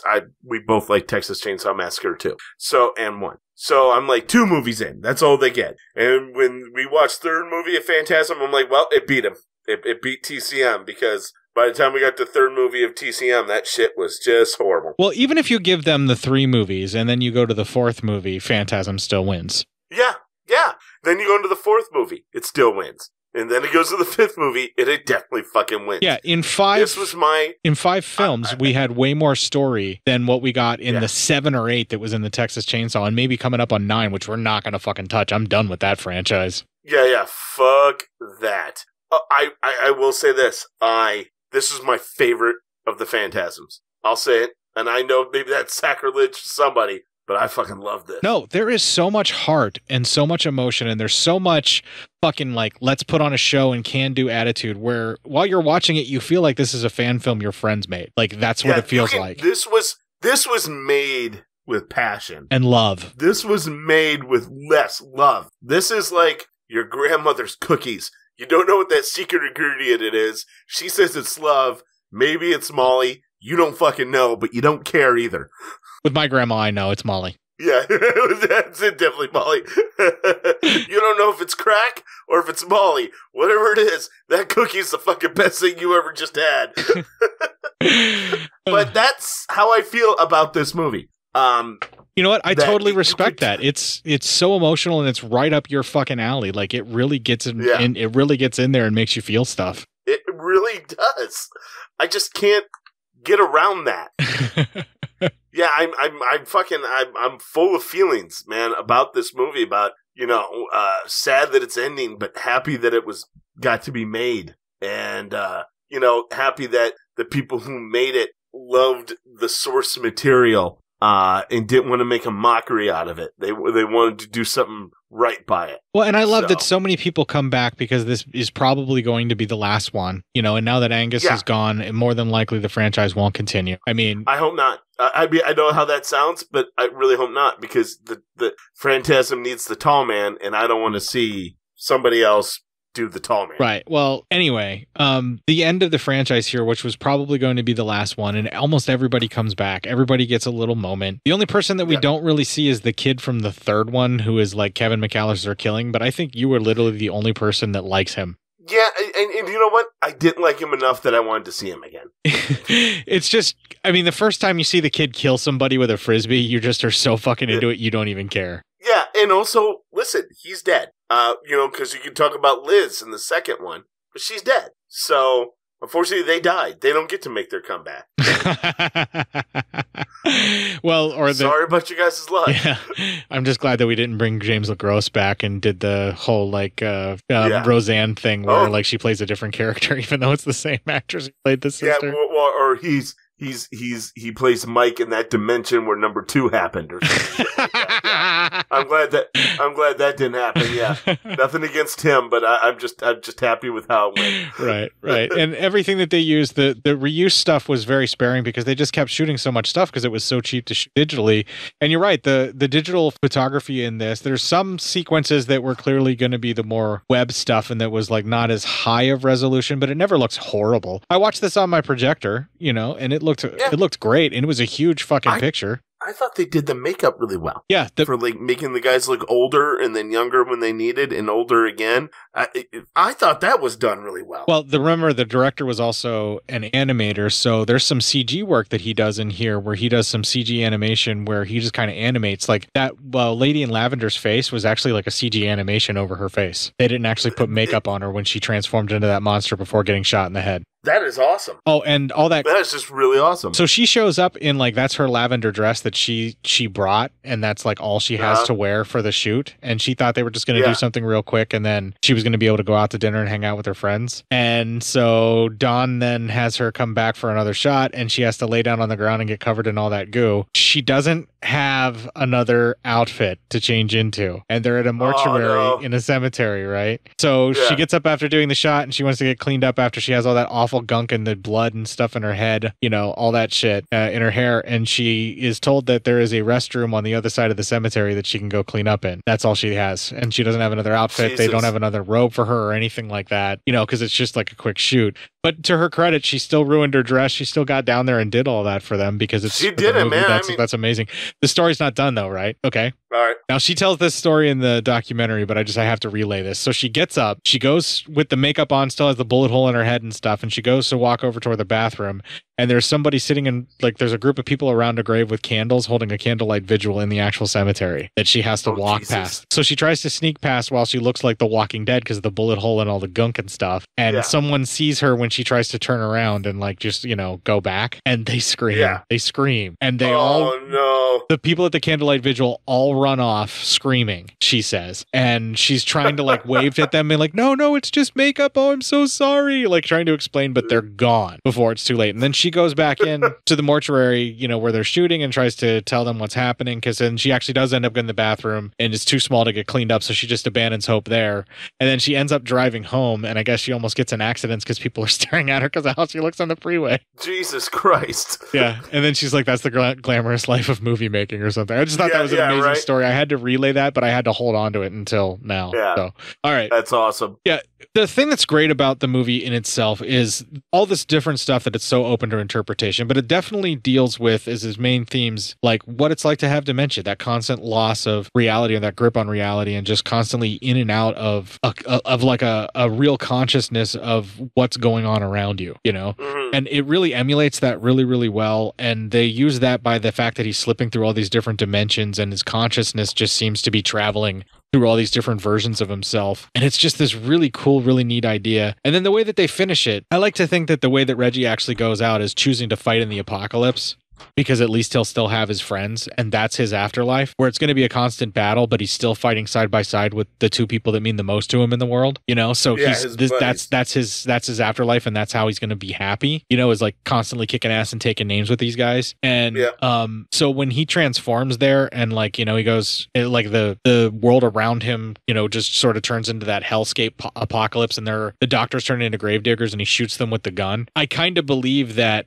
what we're actually seeing is like the death of that dementia Reggie. But what he's doing is he's actually like, because that dementia Reggie that has been so terrified of dying, not on his feet, I think he's getting that moment before we lose that dementia Reggie, and he dies living like the Reggie in the apocalypse. So he gets that moment where he gives the 4-barrel blast before he goes, and then he's gone, and then that's why we're with that Reggie that's in the apocalypse from here on out, which apparently is our Reggie Prime, is my guess. Yeah, I can see that. I think at this point, I think Reggie Prime is the one who's kind of going from dimension to dimension we see. To me, that's how it is. And now being with Mike again, things are getting more clear for him. And when he sees Mike and he's still like in the hospital area in the yard, and he sees Mike in the wasteland area, that solidifies their connection. And then the dimensions go back to normal, so that Prime Reggie stays in wasteland area.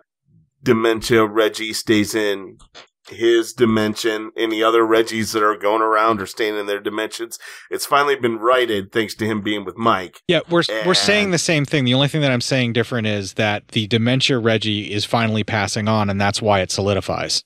Yeah, okay. So the rest of the Reggies are coming together to support this one Reggie who is dying of dementia and somewhat alone, you know. Mike's still there, but like Reggie's still kind of dying alone, like, you know, or Reggie's still kind of dying alone in this and the rest of them are there to support him because the tall man was using this Reggie against all the other versions of Reggie because it was like a way to beat him or to get him to stop, because otherwise he'll just keep going, you know. Mm-hmm. And now that he's like, you know, he was all connected to all these other Reggies, then there's going to be real trouble because, like, you know, he's never going to get rid of that consciousness that's fighting him until he gets rid of all the Reggies. So we lose the dementia Reggie that was the weakness. And now Mike, Jody, and Reggie finally have one up on the tall man because now Jody has this consciousness from being a ball in different versions. Mike was getting groomed to be a tall man, you know, but then rejected it. And now Reggie has this self-aware across multiple dimensions of fighting the tall man versions of Reggie, where he can kind of tap into what he needs to know how to fight. And he's already gone through the thing that he feared the worst, which was dying alone and just fading out. It's already happened, but he supported himself. You know, all the different versions of him took care of him and got him through it, you know, and gave him a glorious death where he just got to fade away on his feet, like he said, you know, and then boom, now they're going to take it to the tall man. So again, it's not resolved. It's not over. They still have to keep fighting,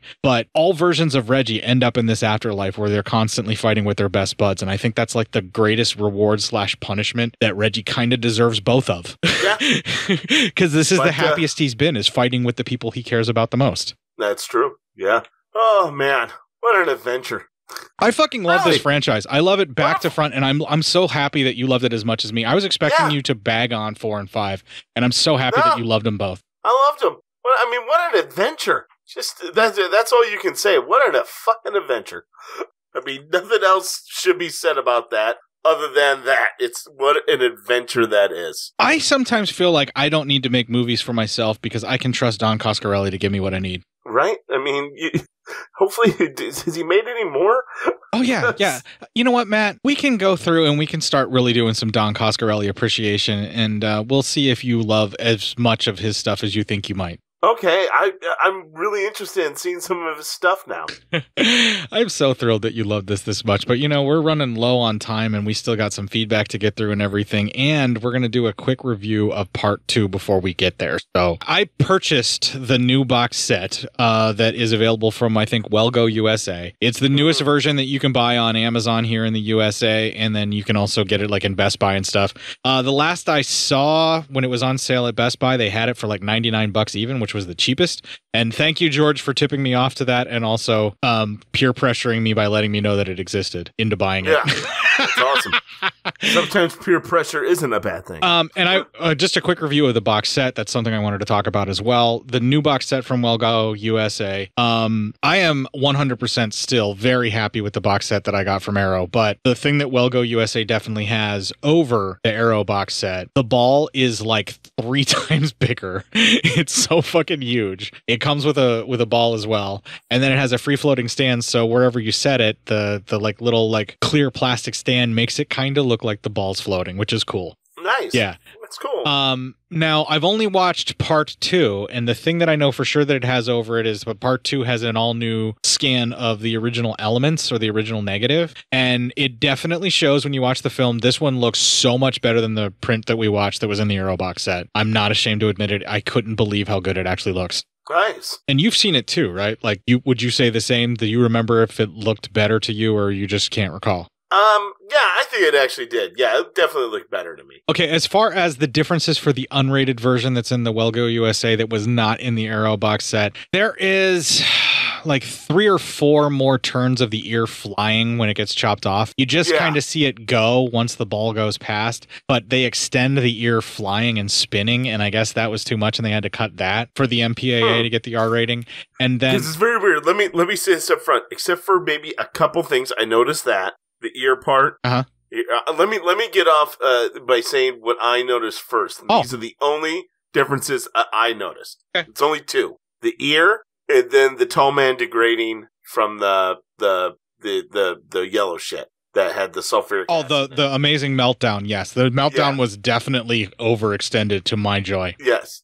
That's it, and maybe a little bit longer of the scene with the lady topless with Reg. I think that might have gone a little bit longer. A little. I think it was like an alternate take, or maybe they did have to trim the sex scene a little bit, but yeah. Yeah, so technically I noticed those 3 things, and that's it. So if you notice more, good on you. Okay, so whenever the ear gets cut off, it does more spins. They hold longer on the ear, and there's a little bit of a blood spurt when the ear gets cut off, the hole that's left behind it after it saws it off. So there's a few more frames of that kind of stuff. Then when the ball sweeps back around and sucks the blood out of his brain, it goes for a much longer time.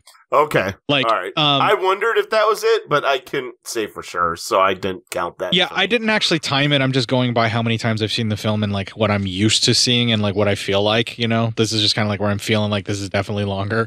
And it's definitely longer. It goes on to the point where like there is a line where the horror and the grossness of how much blood is being pumped out of a person goes from horrific to hilarious. You know, and they ride that line with the level of blood being pumped out of this priest's head from that ball. Like they really do. They ride it really hard in this version, but like it fits with the tone of the rest of the movie, and it's so fucking Don Coscarelli, and it's so much goddamn blood, and you get to watch the priest suffer for just a little bit longer. So I'm in and here all day for that. Of course you are. You're right about the nudity. There's some extended stuff of that, I think. There's a different cut or a different version of the tall man breaking through the window, I think, whenever Liz pulls back the curtain and then the tall man busts through the window in part 2. I think there's a different version of that because he's like, I don't think he's facing differently, but it feels like the cut on that is tightened up, you know, because like as soon as the tall man is revealed, it's like he starts coming through the window because he sees her. And I felt like there was a longer delay in the other version for some reason, the theatrical cut. I don't know why, but that's just what I felt. So, and then the meltdown is significantly longer. The tall man being drilled and the stuff pumping out of him is much longer. The thing that drills up through the guy, through his chest and stuff, that wasn't any more gorier than I thought. Did we ever see it come through the mouth? No, we did not see it come through the mouth, so it's turned around too. Okay. With the drill and stuff. That's very new. Because I was like, okay, I thought, and I forgot about that. But yeah, I thought that was new too. Yeah, I was like, I don't think we saw that. We do see the spines coming out of the edges of the mouth, but the drill in the center, where it obviously drilled the whole way through and just kept going up to hollow them out, like that really gross stuff. That's a little extended too. In the meltdown, you get like longer progressions between the cuts, and like you really see more fluids being pumped out and stuff like that, and it is significantly grosser. I also thought the creature that comes up out of the Liz monster's back, that is the tall man, like Freddy pillar looking thing, I think they held on that a little bit longer in some of the sequences, or you saw more of the grossness, because I felt like that got cut a little bit more in the other version, or just felt more chopped up. But again, that's just going by memory. I'm not 100% sure, but just for the look of this print alone, on the way that it is, and then the extra gore and everything like that, I was totally going to buy this as its own separate Blu-ray if it got released, but then I realized that may not actually happen, and or I don't want to wait. And then when I knew the box set was like $99, I'm like, I'm going for it, because I probably would pay at least half that for that giant fucking sphere. Yeah, right. Because it's that fucking cool, and I totally do not regret getting it, especially now as I've loved this movies as much as I have, and you've also loved them too. This was so much fun, and I'm probably going to watch them again really, really soon on that box set version, just to kind of see what's different there. But I think that's the only real difference than the Arrow one, is the uncut version of 2 that is the new print. Yeah. Everything else, I believe, is the same. So there you go. Go forth and get yourself some Phantasm, folks. Right? Jesus. All right, now let's take that fucking break, because we still got some feedback to do. All right. Are you having trouble keeping up with the ebbs and flows of modern geekery? Is the real world holding you back from knowing what is happening in the geeky world? to answer these and other personal problems brought in by your friends, gaming group, and loved ones. Geek Radio Daily presents daily informational sessions brought to you by the wonderful Billy Flynn, the Flynnstress, and podcasting's Rich Sigfred. They contain such helpful segments as history, geek birthdays, box office results, the latest in DVD and Blu-ray, video game and comic releases. Why, they also have a Sweekly show hosted by the wonderful Billy Flynn and the Flynnstress, which includes interviews and commentary. And to make sure you are informed, Geek Radio Daily also provides you with your daily dose of geek news to make sure you know more than that jerk know-it-all Steve. Visit us at geekradiodaily.com. That's right, Geek Radio Daily. All the geek without the weight. Now available in fine Corinthian leather.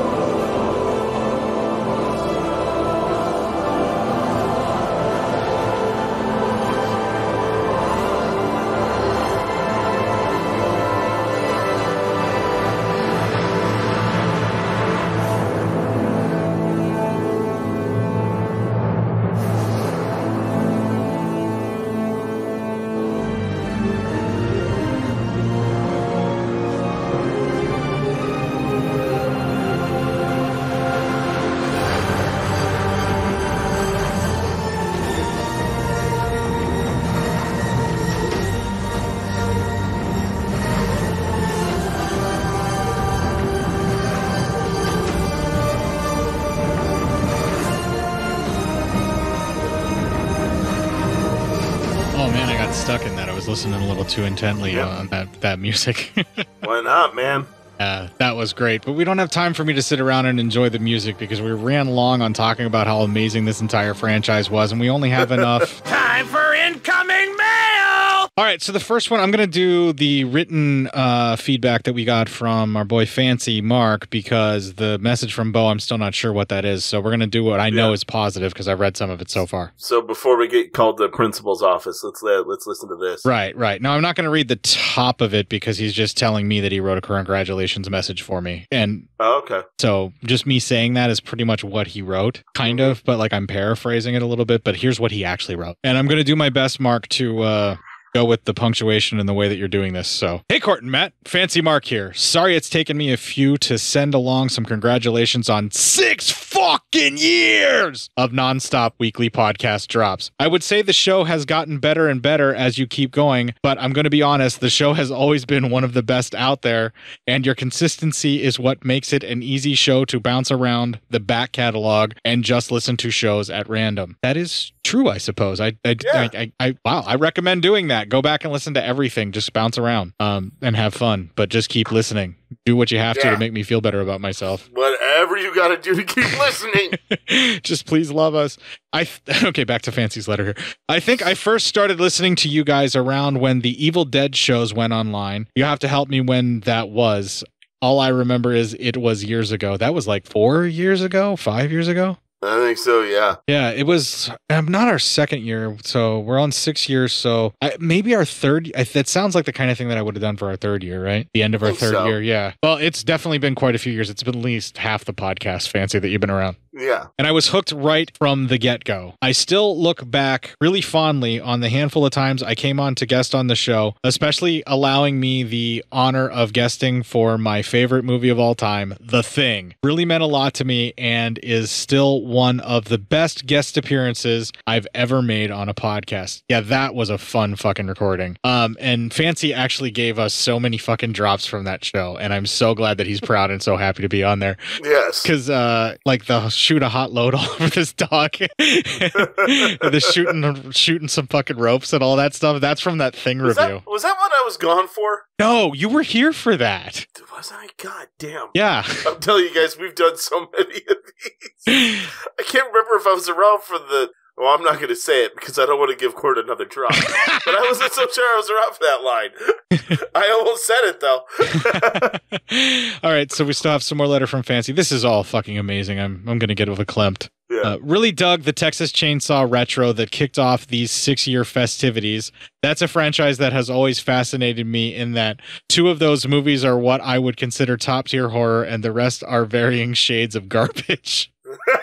Well, yeah, you're welcome. I mean, but they just keep cranking them out, and even the totally shite ones are somebody's favorites for whatever reason. It's true. That is true. Anywho, congrats, guys. I don't know how you stay motivated to keep knocking out shows. It's a sickness, actually. Every week for over 300 weeks. We have attention needs that are just needing to be filled. But I'm really glad you do, as I love the show and I love you guys, and I hope you keep doing this for as long as you can stand to. And I'll be standing in the Stitcher podcast soup line asking, please, sir, may I have another? Take care, Jez. That's fucking amazing, Fancy. Thank you. Oh man, that was fucking incredible, man. That was great. My head hurts from laughing while reading that too. Oh Jesus. Okay, so we only have one piece left, and that's the feedback from the big boss Bo. Let's hope it's good stuff, right? All right, hold on.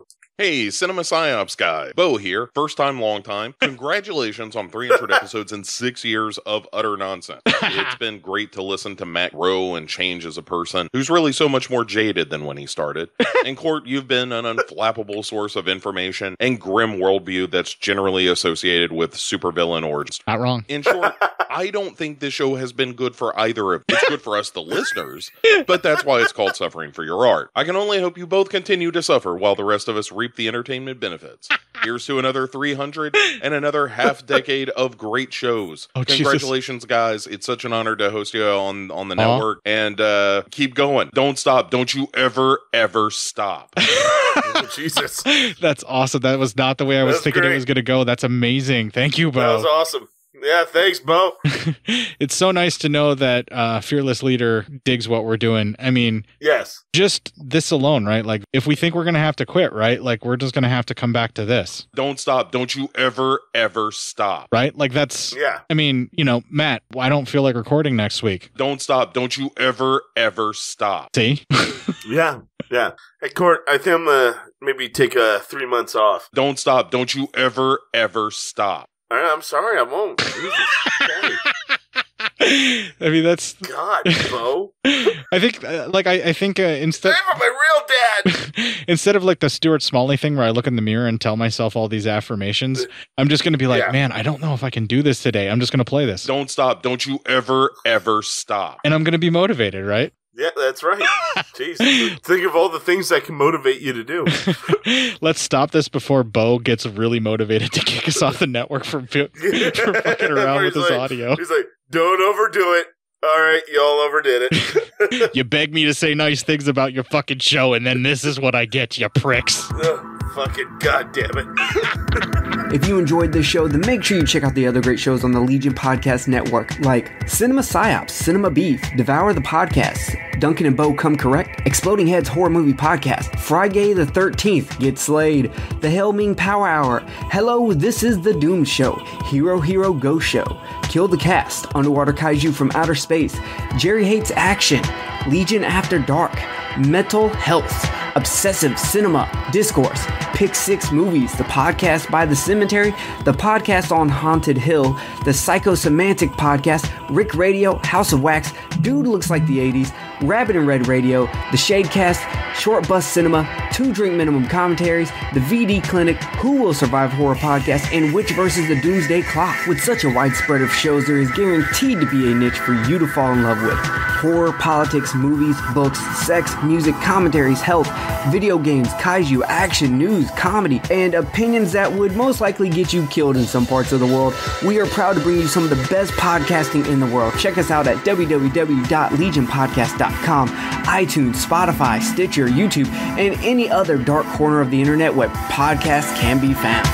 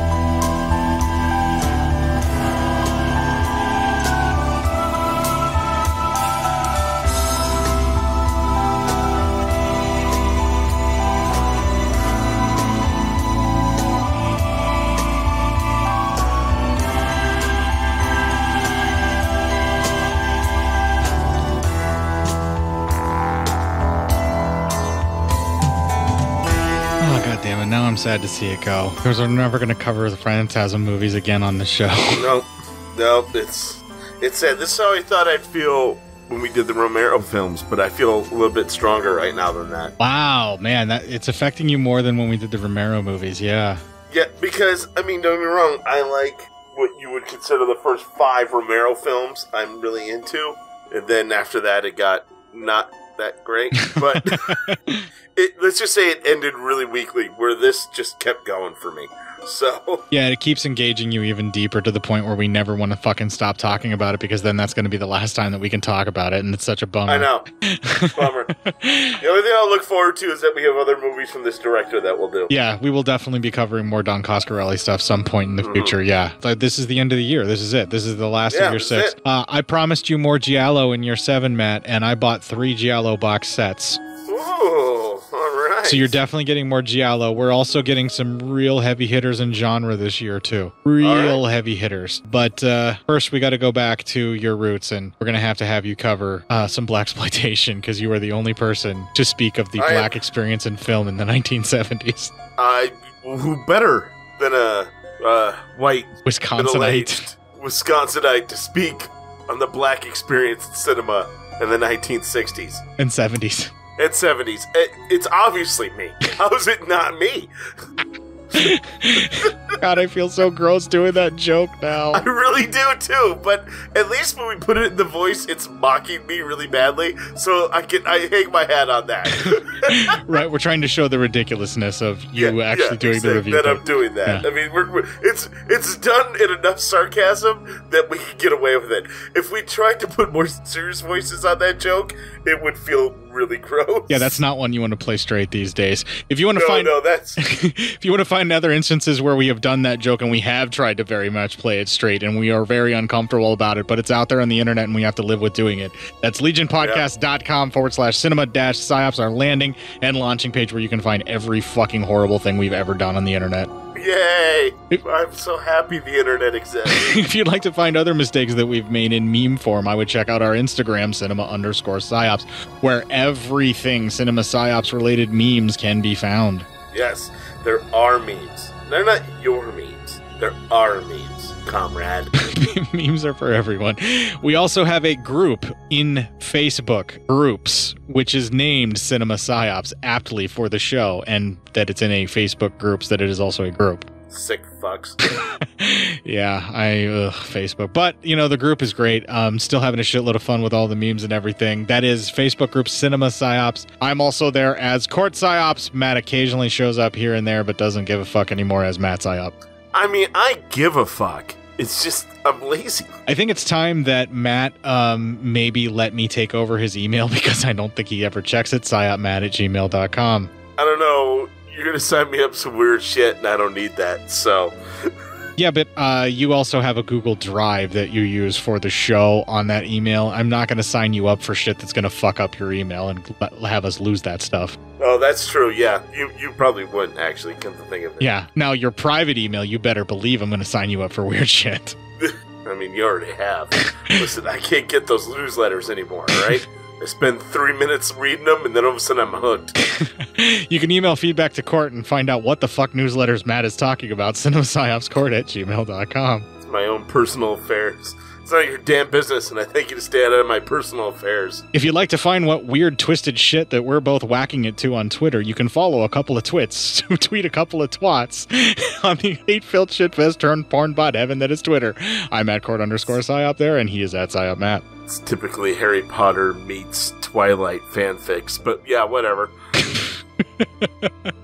Well, for Bo and Fancy, who gave us the final year feedback that we needed this year, and for everyone else, all the previous episodes, and I can't remember everybody to name them all off, thank you so much for giving us the love back and helping us get through this full franchise fest.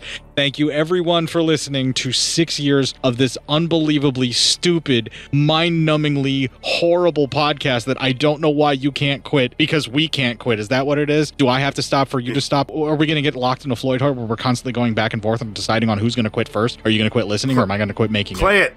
What? You know what to play. You're doubting yourself. Don't stop. Don't you ever stop. Okay. All right, fine. But we need to stop for this week, so let's kick the fuck out of this week and make it our bitch.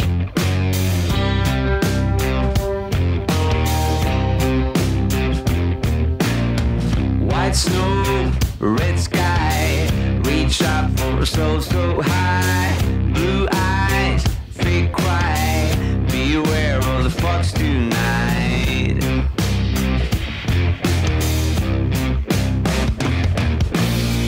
Cold feet, a dark rain, my blood in your frozen veins. Dream high, no pain, run fast in the broken chains.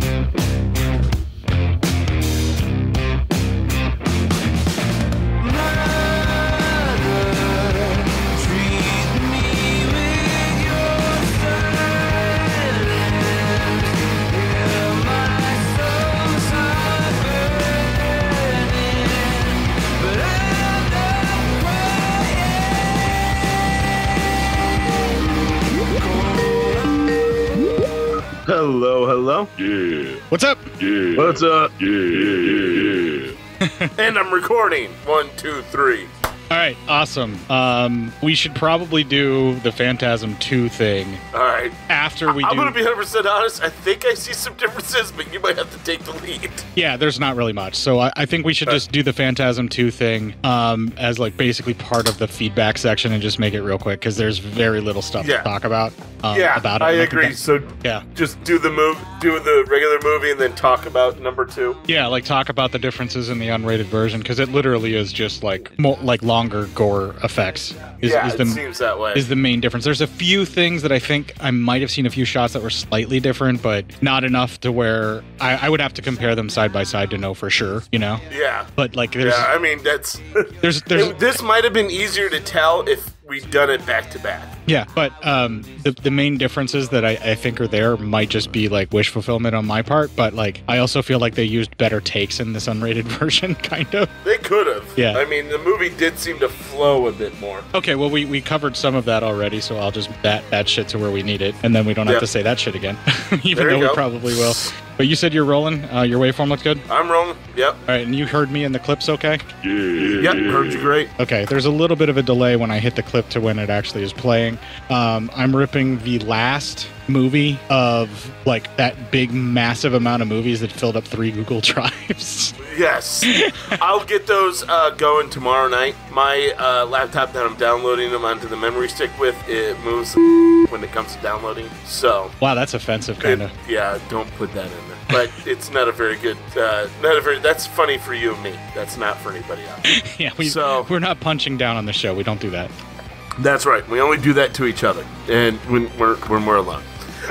It moves at the speed of Court when he's been in Colorado for more than 2 hours. It moves at the speed of Matt when he has something important to do. Don't I know that's the truth? All right. Fucking A. I still got to get the theme song done, and then I have to get it edited and turned around by Monday night.